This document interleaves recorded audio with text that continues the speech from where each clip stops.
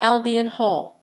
Albion Hall was a building on the west side of Albion Square, Hackney, built by Islip O'Dell between 1849 and 1850. It was owned by the Literary and Scientific Institute until 1861. Under the management of the Institute, the Hall managed lectures, a library, entertainment, and classes in chess, French, bookkeeping, and arts and science.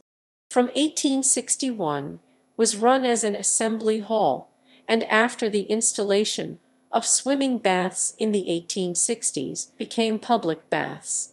Between 1850 and 1894 the building was licensed, but it closed in 1897. The London School Board reopened the building in 1899.